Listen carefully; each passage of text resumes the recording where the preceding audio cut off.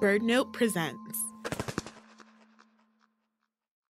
From BirdNote, this is Bring Birds Back. I'm Tanaja Hamilton. Since I was little, I've loved the movie The Next Karate Kid, starring Hilary Swank. It didn't exactly get critical acclaim, but there was something really cool about a high school girl learning martial arts from the Mr. Miyagi. And that wasn't all she was doing. The emotional core of the film centers around Swank's character Julie rehabilitating a Harris's hawk named Angel. At the end, when she releases it back into the wild, I remember having so many questions. That was a real bird, right? Did the bird come back?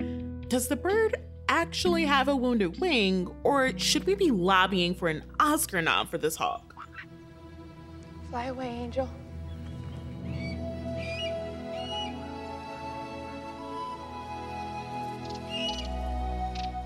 I guess I wondered, how did filming work for Hilary's feathered co-star? And who was responsible for this on-screen miracle? Well, today, I get to answer those questions and demystify that process with Tony Suffredini, a real-life bird rehabilitator and a big-screen bird handler. Tony Suffredini is known equally in the conservation community and Hollywood. As a generational bird lover, Tony and his twin brother Joe have been influential in both spaces for 25 years now. Tony's expertise in falconry and bird training is used to make birds stars on film and television, but they do just as much for conservation, bird education, and even enviro-friendly abatement, an alternative approach to pest control that Joe pioneered. But more on that later. In this episode, we lean into Tony's world as he shares with us how he approaches this thin line between conservation and the silver screen, and what makes it fulfilling for him and his birds, too. Far off in the land of birds, there lived a bird girl with a bird show. But first, get comfy, grab some popcorn and Raisinets. Oh, and you might hear sound from Tony's chirpy friends in the background. Enjoy the show. I had the sound crew from the new Planet of the Apes come out, and the apes are falconers in the next movie. Plot twist! So they needed a bunch of bird sounds. I'm like, finally it's paying off to have a bunch of noisy birds in my backyard. Anyway. Oh, that's a Rosella you're hearing right now that's beeping like that. Can you tell me more about your birds? Like, I'm curious. What are the personalities here? What are the names? Do we have any divas amongst the mist? Man, I have such an amazing collection of animals that I take care of and that take care of me. I have some canaries. I have a blue-crowned conure and a black-capped kike that are pretty noisy all the time. And then my African fish eagle is probably the noisiest bird I have. And she spouts off very early in the morning. Mm-hmm. It has lots of opinions, that one. My toucan makes a lot of noise. I have a whiteback vulture. It's an African bird that I raised from an egg. And that bird has just huge personality and can be really affectionate. I have a golden eagle named Jesus. And actually, I didn't name him. My uncle did. And when I first got him, I took him out of his travel box. And my uncle said, Jesus, that's a good-looking bird. I'm like, that's a good name for him. He has sort of this majestic quality about him. I don't know what, it really fits him. He's the lord of birds, I suppose. I have a raven that is just incredibly intelligent named Edgar, and he... After... I guess Edgar Allan Poe. Yeah. Nevermore. But they're just so incredibly intelligent, and he's got a great personality as well. How did you get where you are? Like, how did you begin doing the work that you do? Well, I guess it started when I was just a little kid, and my father's a really avid bird watcher, so he drug me and my two brothers all over the world looking at different birds that he wanted to see and get on his life list. And my twin brother and I have always really been into animals, all kinds of animals, but the birds were really interesting to us. Just the way they live in 3D and can fly just fascinated us. So went to school, majored in exotic animal training and management at Moore Park College back in the early 90s. graduated in 94 and went to work for a wildlife education company down in San Diego and trained animals and did wildlife education with them, taught kids about the environment and all that good stuff. Did that for a bunch of years and worked for a company called Birds and Animals Unlimited. They do the animal show at Universal Studios, but they also do a lot of studio work. So basically putting animals in front of a camera and training them to do the action prescribed in the scripts. So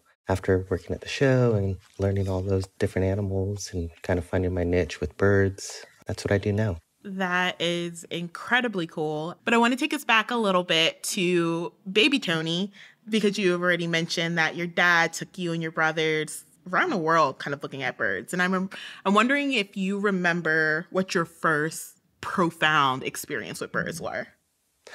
Oh, man, yeah, I can remember it like it was yesterday. And I think I was just a little kid when it happened. But we were up north, maybe Canada. I don't even remember bird watching. There's this giant gorge, and we were kind of on the rim of the gorge. And my dad pointed out a peregrine falcon up in the sky circling above the gorge. And as soon as he pointed it out, another bird, a prey bird, like a flicker, I don't even remember the species. It was so long ago.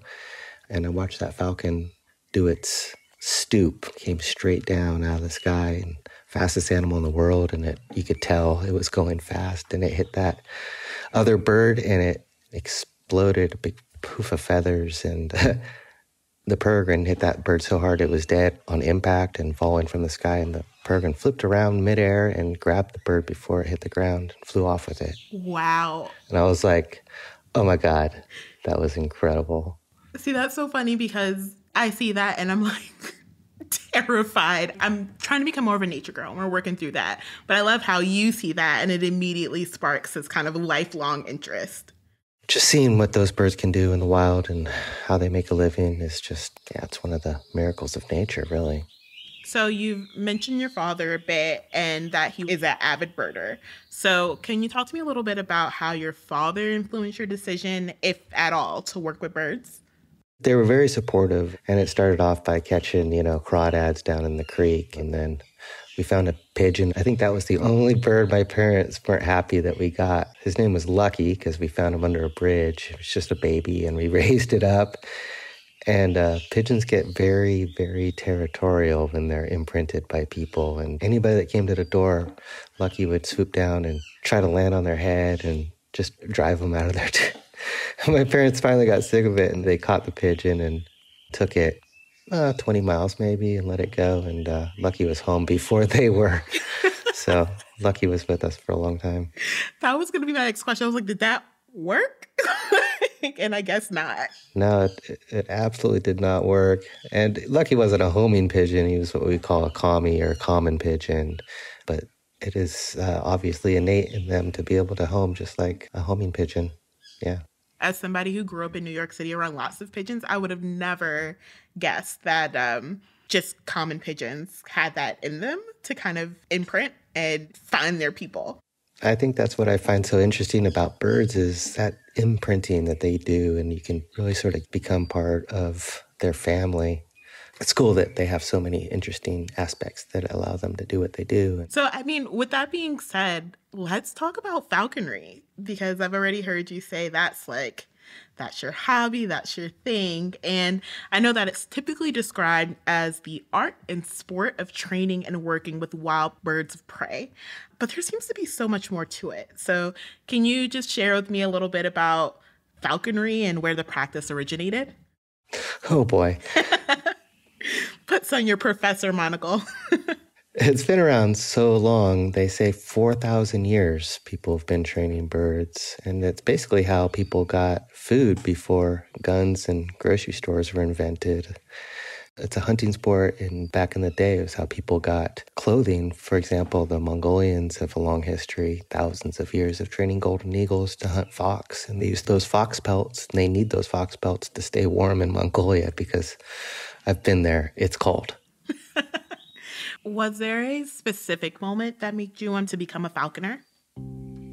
I think the first moment I picked up a bird on the fist and just that feeling of their strength and their beauty, I'm like, holy crow, I could do this. And It's a long process to become a falconer. There's an apprenticeship, and you have to take a test, and you have to build a facility for your bird, and it has to get inspected by Fish and Wildlife usually. And so they don't make it easy, but it's possible for anybody. Probably the hardest aspect is the apprenticeship. You have to find a master general falconer willing to take you on for 2 years and sort of train you how to work with these birds and keep them safe and healthy. And they're fragile animals in some ways. You know, those feathers are very, very fragile, and if you don't set up their enclosure properly or keep them properly, then they break just one feather, and that puts them at a disadvantage in the wild. So they need every feather they have to perform and catch their prey.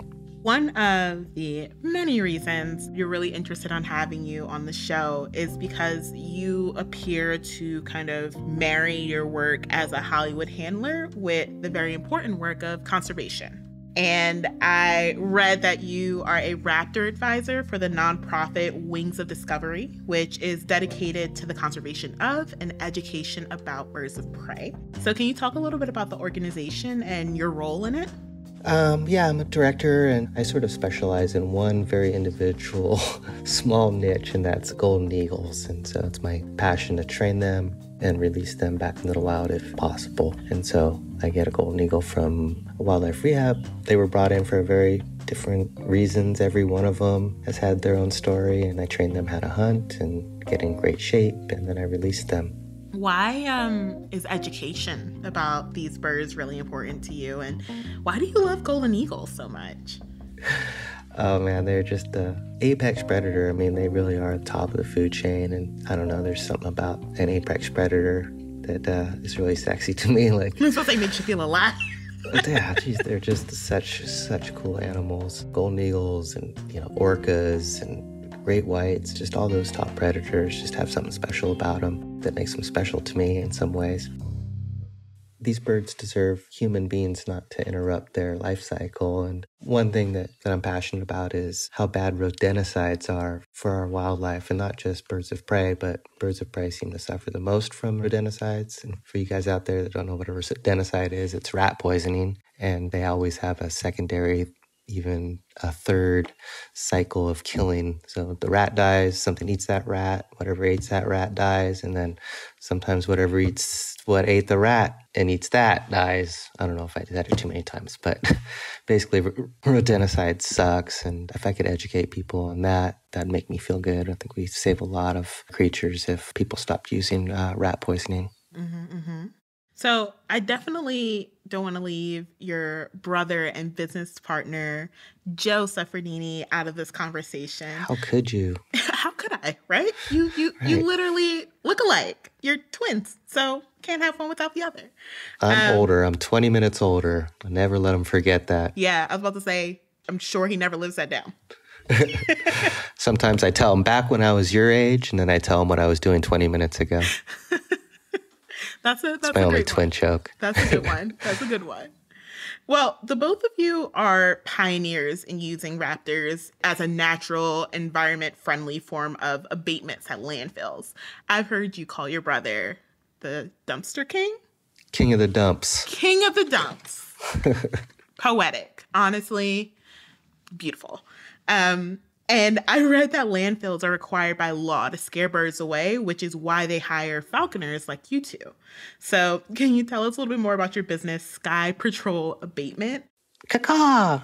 Caw-caw, that's the motto. No tagline, just caw-caw. You have to say that after every time. That's fine. You have to say it every time. Yeah, I mean, my brother really came up with this concept of keeping seagulls out of landfills using falcons. And well, the reason landfills are required to keep seagulls out of... Actually, there's no such thing as a seagull, by the way. Take one step back. Wait. There's silver... You're about to change the way I think about something that I've known for my entire life? Go ahead. Yeah, this is my dad's thing.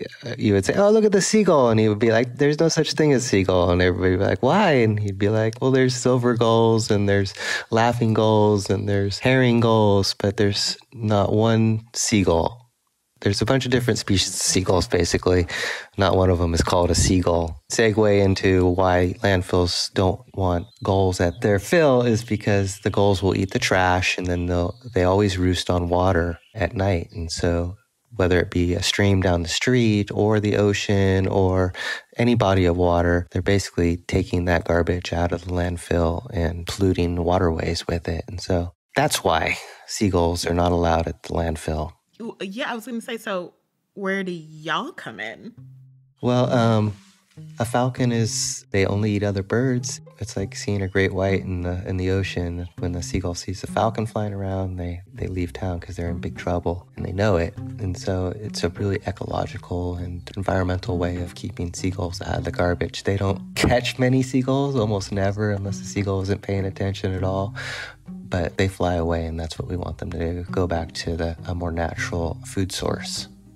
Yeah, so instead of bringing the trash back to the ocean or wherever they roost, they can go and talk about this near-death experience they just had with the falcon. Tell your friends. It is interesting. I mean, they're fairly intelligent birds themselves, and so after a few exposures to the falcon, they'll recognize the falconer's truck and take off before you even get a falcon out of the truck. Whoa. That is very cool and also very effective. Yeah, we call it trauma learning. That's they start connecting the dots pretty quickly that white truck means flying death. For anybody who a gull has ever stole a french fry from on the beach, this is like, oh yeah, there's some ideas cooking. I already know. Payback. I got to become a falconer. I have to hire a falconer. Playing the long game. Right. So I want my fry back. Exactly. What are the advantages of using birds of prey as a form of deterrence versus the other options? What are the other options? Yeah, the other options are not great. Usually it involves like noisemakers, compressed air cannons, or even pyro, like bird whistlers, these basically firecrackers. You shoot at them. What else? They've tried fake owls or fake coyotes to sort of deter the gulls from landing in the garbage and eating. Kind of like scarecrows. Scarecrows, yeah. And then they stretch wire and tie mylar over the face. All that stuff involves setup, and it's not very effective. But a falconer can move around and expose these seagulls or gulls, sorry. Telling your dad. To this predator, and basically set up a presence. And pretty soon, like you said, they'll tell their friends, and the landfill will be free of gulls, at least for a little while. But you get like migration. So that's interesting too, just watching how these gulls move around the planet. And there aren't very many gulls that just live in one area. They migrate and move. So yeah, seeing sort of different waves of different species come through and keeping them out of the garbage is kind of rewarding, I guess. How long does it take for the seagulls to kind of like pick it up? It's like, you're not welcome. I meant the gulls. No seagulls. I meant the gulls. How long does it take the gulls? Yeah, watch it, lady. Well, it depends on the time of year. Sometimes when it's really cold out, for example, those gulls are driven to eat, and they know that the landfill is a source of food. And so you got to work a lot harder when it's cold out during the winter, and raining when it's harder for them to find their own natural food. Then they go to unnatural sources. Next up, Master Falconer Tony fills us in on a research project his feathered family assisted with. And finally, we learn all about how to be a successful bird and bird trainer in Hollywood. But first, a short break.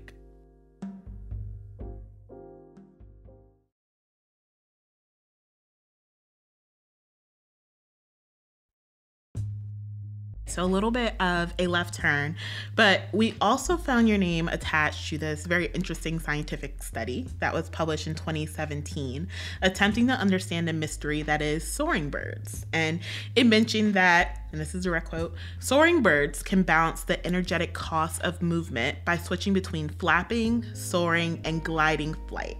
And that accelerometers can allow quantification of flight behavior and thus a context to interpret these energetic costs. Those were a lot of words, but basically you help scientists study the best methods of recording and analyzing bird acceleration. The paper mentioned that it was a unique opportunity due to your ability to handle the birds, but can you tell us about that experience, and have you participated in other studies before or after?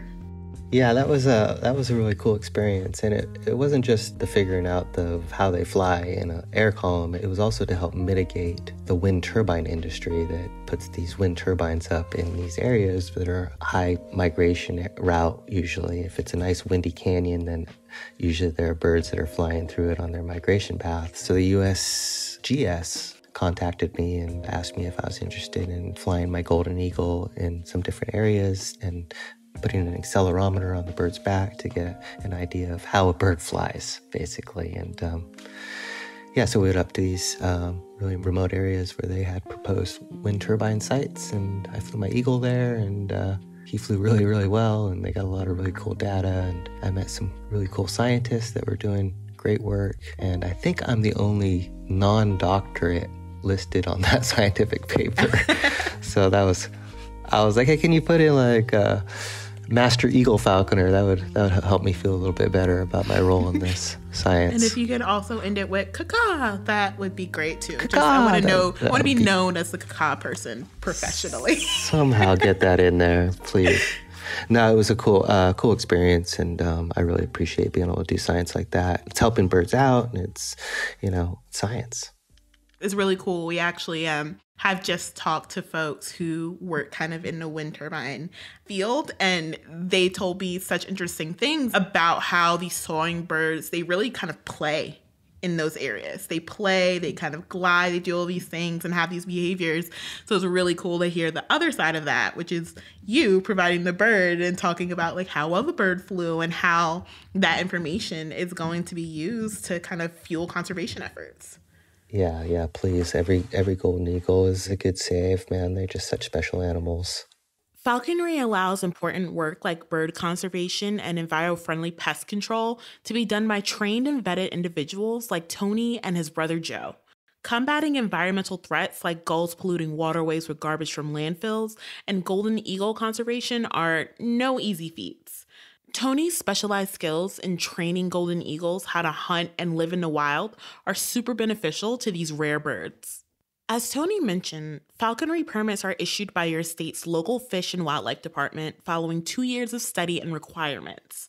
In the face of steep bird population decline, falconry certainly has its own particular role in conservation. Tony's love for birds is why he's chosen to cultivate a career working with them. It's clear that he intentionally gives back through falconry, conservation, and abatement, but he seems to find the most joy in befriending and training his birds for film and television.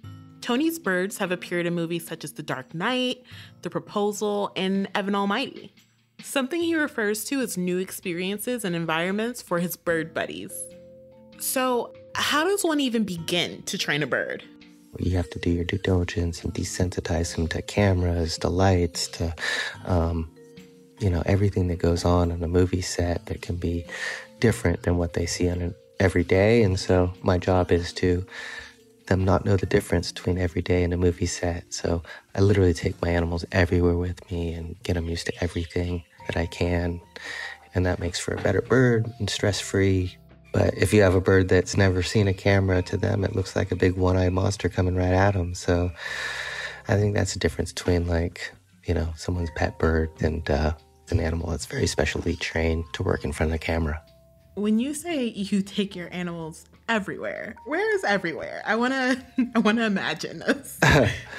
Well, you can't exactly fly a falcon in your front yard or backyard. You got to take them out to different fields and stuff. So the very first thing that's important to an animal that works in front of a camera, whether it be a dog or an eagle, it has to be used to traveling. And then when we get to some place, we take them out and reward them for the behaviors, and then we just start adding, we call it distractions. So whether that be a stranger, that's like a big one for some birds. I have a bird that's like still really wary of strangers, even though...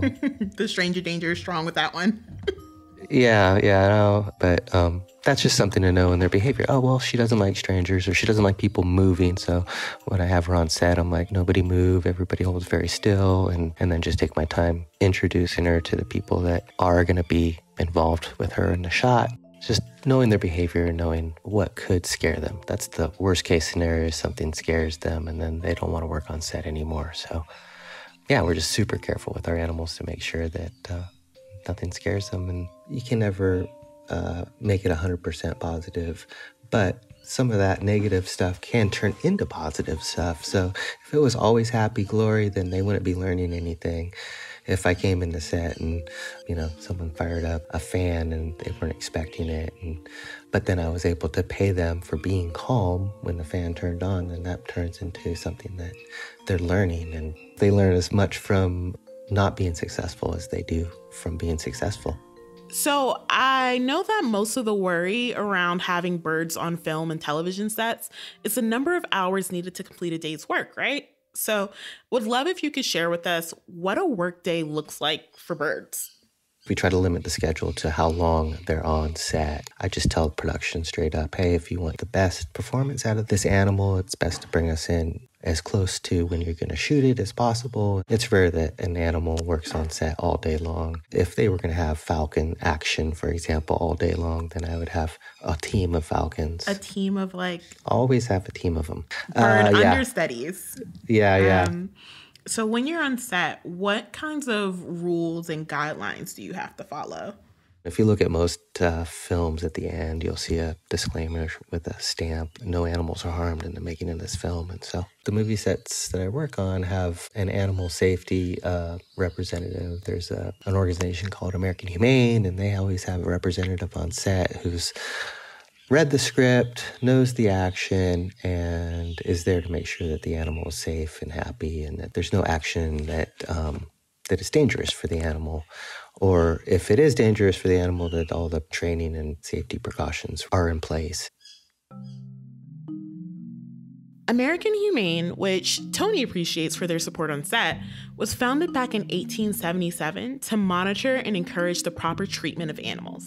The Hollywood Division for Film and Television wasn't established until 1940, following a pretty horrific death of a horse on set. By 1941, American Humane began observing animal relations on the majority of Hollywood's film productions. They eventually established their Guidelines for the Safe Use of Animals in Film Media, which requires supervisors from the association to be on set whenever animals are present to monitor and qualify the production for their now famous end credit, "No animals were harmed." The line only appears on eligible films and TV shows, with its first appearance in The Doberman Gang in 1972. To be clear, the guidelines are actually the responsibility of the producers on each project, not the trainers or the handlers, as many might believe. And they're written in layman's terms, so literally anyone can follow them. Like, for birds, it states that if they're underweight, overweight, or physically deemed unfit by the supervisor, they will not be allowed on set. Which sounds a little weight-shamey, but really it's not about the bird's appearance. It's to make sure the bird isn't so hungry that it flies off to hunt for food, or so full that the bird isn't motivated by the promise of a snack to do its job. Other standards prohibit the practice of de-beaked birds, flying birds after dark, and subjecting birds to inclement weather, including extreme heat, cold wind, and humidity, to name a few. Tony shared that working in tandem with American Humane always lessens the pressure for him on set. Yeah, it just had happened on set a few weeks ago out in New Mexico, and they had some crows. They were supposed to be sitting on a body, pecking at a dead body, and they had a burning wagon, and the trees were on fire, and there was real smoke and there was fake smoke. And I took one look at the set, and I looked over at the humane rep, and she's like, "I don't think it's safe for birds." I was like, "I don't think it's safe for birds." And so, yeah, they cut the birds out of the shot and put them in a different one that didn't have the same atmosphere, is what we call it. It seems like at the very least it's good to kind of have an ally in that, protecting the birds, because it's obvious that you care so much about the birds and their well-being on set. So having somebody who can help call these potentially dangerous situations out helps to keep everyone, including our feathered friends, safe. Yeah. I mean, they are absolutely an ally for my animals. So yeah, I wouldn't want to be on set without them. And besides that, I don't want anything happen to my animals, so I take a ton of precautions as well. Has there ever been a request for a bird that you are like, absolutely not? Like, either this logistically can't work, or I don't know, I guess in my mind, I'm thinking about everyone's favorite bird on the internet, the harpy eagle, which Right. looks like a human in a costume. And that would be an absolute no for me. So I'm just curious if you've ever been like, I'm going to pass. Right. I have a bird that's very similar to the harpy eagle. It's called a crowned eagle. I just got the bird fairly recently in the last year or so, and I got a request for putting this bird in front of a camera for a stills thing. And I was like, I don't know. It's a lot to ask for this bird. They wanted it flying to capture some like slow-mo flying stuff. It was going to happen on a stage. And so I hemmed and hawed about it, and I recommended different behavior that might be a little bit easier or safer for the bird. Sometimes there's action that you're like, oh, that's asking a lot of a bird. So yeah, it's just a give and take a little bit on stuff like that. So you've already mentioned how you're regulated on sets with animals. And I think a lot of people have an idea about the conditions on sets for animals and that they could be cruel or unethical. And I'm glad that we already addressed how there's kind of like protections built in. There are reps there to ensure that's not the case. But what would you say to people with this assumption that is like inherently unethical to use animals in productions? Well, the movie industry is in a lot of ways a reflection of the human condition, and I'm just there to make the art a reality. The conditions on set for the animals, like I said, it's all about the animal's safety. So yeah, just rest assured that the animals are safe and not being abused in any way. Do you believe that the animals benefit from their participation in Hollywood as well? Oh, definitely. I mean, I just see how happy the animals are. They're just so excited to see new people, and they're the center of attention, and they know it. And most animals really enjoy that, especially if it's, through positive reinforcement. And there are some animals that just don't have the aptitude for film, and those you will not see in front of a camera, at least not with me working them. I'm not in Hollywood, but I've grown up hearing like, you don't work with children, you don't work with animals. And you not only work with animals, you work with animals that can fly, which is like another level. Have there been any kind of challenging situations you've had on set that threw you for a loop? Or now that you're kind of like out of the situation, it's like, thank God. Curious about that. Yeah, the thing about animals is they learn something very slowly compared to people. You can't just tell them something. You have to show them and train them. So yeah, just changing of the scripts is annoying to me just because the animals don't understand. And so I have to take a step back and tell them it's going to take some time to work through it right now, or we can't do it and we'll have to revisit it when we have time to train it. And so usually they'll go back to their original script when I tell them that. Before we wrap up, is there anything else that folks, our audience, should know about the work you do and just the conservation efforts, but also just, movies, Hollywood, anything? I really do enjoy my work, and it's a challenge, and every day is different, and I just love the relationships I'm able to make with these birds and animals. That's important for them to be happy and comfortable working. Means that I get to spend a ton of time with some of the coolest animals and have just a really unique relationship with every one of them, and really get to know them so that I can work them as efficiently and as safely as possible. So we're trying this new game called Bird Association. And essentially, I have a couple of rapid fire questions for you. So what is your favorite movie you've ever worked on? It's hard. There's been a lot of really fun ones. I worked on a movie called Zookeeper. That was shot in Boston with Kevin James. Mm-hmm. KJ? Yeah. Mm-hmm. Paul Blart, Mall Call-Up. What is your favorite bird call? I think probably one of my favorites is the red tail scream. It's a territorial call. They have, like a high pitch, whistle. And you'll hear it a lot in movies. No matter what bird, if it's a bird of prey, they'll put the red tail call, when they see it, Come on, guys. Hello, I know that's not the bird. Nobody else knows except falconers. They're like, that wasn't a red tail. And my last question for you, what is your favorite place to bird watch around the world? Well, I was in Belize this summer with my brothers. My whole family went, and we had some amazing bird watching. We saw these orange-breasted falcons, which are critically endangered species, and just that environment, that jungle environment, was just amazing. And the fishing was really good too. So, truly a jack of all trades. Well, Tony, this conversation was super fun. I learned a lot. Thank you so much, Tony. You're welcome. The glitz and glam of Hollywood certainly looks different from a bird's eye view. Many thanks to Tony Suffredini for teaching us all about his bird world, from falconry and pest control to the big screen. For more on Tony's work with birds, falconry, and American Humane, go to birdnote.org. And don't forget to connect with us, your favorite friendly bird lovers, on Instagram @BringBirdsBack. Follow us for show updates, exclusive behind-the-scenes content, and more. Bring Birds Back is produced by Mark Bramhill, Sam Johnson, and me, Tanaja Hamilton. Our fact checker is Connor Guerin. Our managing editor is Jazzy Johnson, and our content director is Joe Neese Franklin. Music is by Cosmo Sheldrake and Blue Dot Sessions.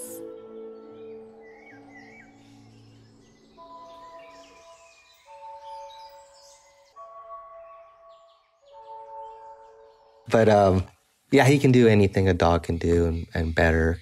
They're just so incredibly intelligent.